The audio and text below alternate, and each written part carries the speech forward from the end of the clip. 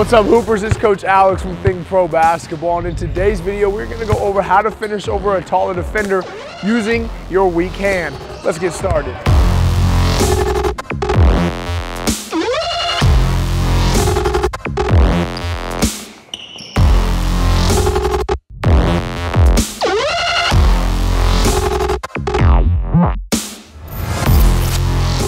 All right, guys, let's get it started. We're gonna go over 2 drills today to help you score over the top of taller defenders with your weak hand around the basket. But before we get started, make sure you hit that link that's in the description. It's got a free workout for you from us at THINCPRO Basketball. Now, the first one we're gonna work on in today's video, the first drill of 2, is a high glass finish, right? So when we get into the paint, we're attacking. So for a right-handed player like myself, you should be working on this with your left hand. If you're a left-handed player, you'll work on the other side and work with your right hand. Okay, so I'm attacking this basket. Now with the high glass finish, we gotta get that ball up and over the top of that shot blocker. So instead of just going up there soft and just serving the ball up on a platter for that shot blocker, the taller defender, we wanna get there, and here they come. We wanna get that ball up and high on the glass, okay? We wanted to get it really above that square so it has a chance to drop and go in. Okay, we want to get it over the defender, but still giving it a chance to go in. So use the glass. That's why we call it a high glass finish. Get it above the square or right at the top of it so you get it over the top of the defender to help you out. All right, so we're working on a high glass finish with our weak hand. Again, if you're a right-handed player like myself, work on it with your left hand. If you are a left-handed player, work on it with your right hand. All right, check out this drill in full speed. Wide awake, while they slipping, I won't die today, won't you listen?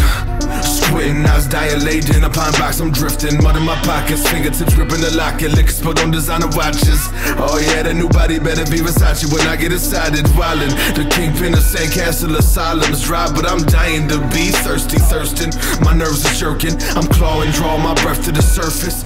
All right, Hoopers, moving on to the next drill. We're now gonna work on our weak hand floater off of 1 and 2 feet. So it's the same thing. We're attacking from the wing area. We're getting in here. Now, instead of getting all the way close to the rim and using that high glass finish, we want to take off outside of the paint. So we want to get here about to this block, and we want to use a floater off of 1 foot, and we want to go off of 2 feet as well. We want to work on them both, so alternate. Each rep should be one that's different.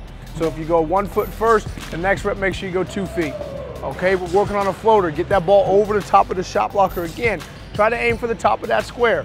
Give yourself a good chance for that ball to go in. All right, this is weak hand floaters. Check it out in full speed.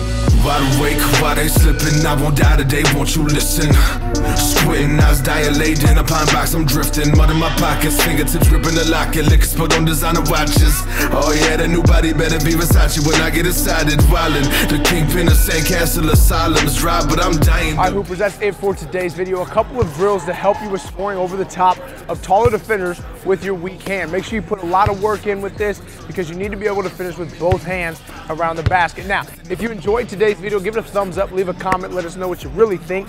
Leave us suggestions for any future videos you want us to make here at THINCPRO Basketball. After you do all that, click that subscribe button to join THINCPRO Basketball.